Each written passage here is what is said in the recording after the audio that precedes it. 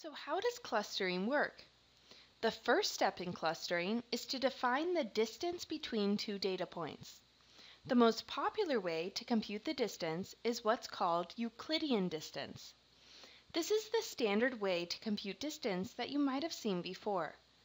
Suppose we have two data points, I and j. The distance between the 2 points, which we'll call dij, is equal to the square root of the difference between the 2 points in the first component squared plus the difference between the 2 points in the second component squared, all the way up to the difference between the 2 points in the kth component squared, where k here is the number of attributes or independent variables. Let's see how this works by looking at an example. In our movie lens dataset, we have binary vectors for each movie, classifying that movie into genres. The movie Toy Story is categorized as an animation, comedy, and children's movie. So the data for Toy Story has a 1 in the spot for these 3 genres and a 0 everywhere else.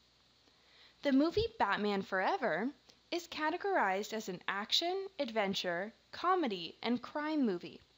So Batman Forever has a 1 in the spot for these 4 genres and a 0 everywhere else. So given these 2 data observations, let's compute the distance between them.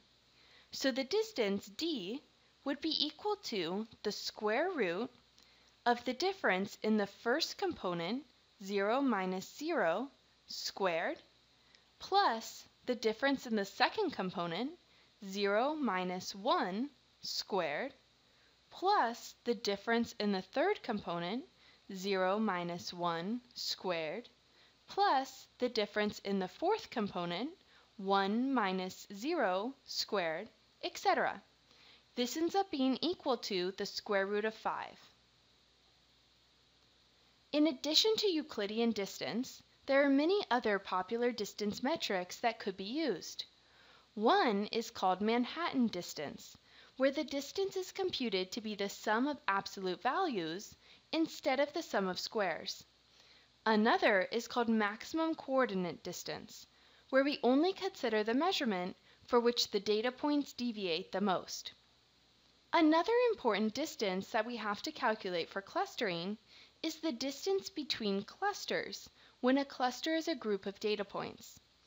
We just discussed how to compute the distance between 2 individual points, but how do we compute the distance between groups of points?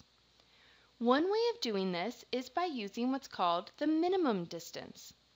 This defines the distance between clusters as the distance between the 2 data points in the clusters that are closest together. For example, we would define the distance between the yellow and red clusters by computing the Euclidean distance between these 2 points. The other points in the clusters could be really far away, but it doesn't matter if we use minimum distance. The only thing we care about is how close together the closest points are. Alternatively, we could use maximum distance. This one computes the distance between the 2 clusters as the distance between the 2 points that are the farthest apart. So for example, we would compute the distance between the yellow and red clusters by looking at these 2 points. Here, it doesn't matter how close together the other points are. All we care about is how close together the furthest points are. The most common distance metric between clusters is called centroid distance, and this is what we'll use. It defines the distance between clusters by computing the centroid of the clusters. The centroid is just the data point that takes the average of all data points in each component. This takes all data points in each cluster into account and can be thought of as the middle data point.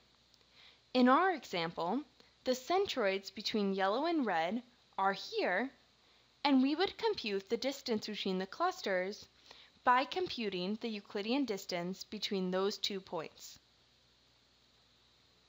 When we're computing distances, it's highly influenced by the scale of the variables.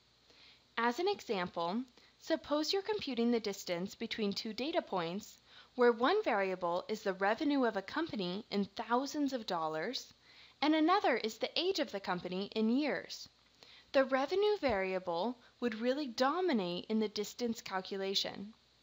The differences between the data points for revenue would be in the thousands, whereas the differences between the year variable would probably be less than 10. To handle this, it's customary to normalize the data first. We can normalize by subtracting the mean of the data and dividing by the standard deviation. We'll see more of this in the homework. In our movie data set, all of our genre variables are on the same scale, so we don't have to worry about normalizing. But if we wanted to add a variable like box office revenue, we would need to normalize so that this variable didn't dominate all of the others.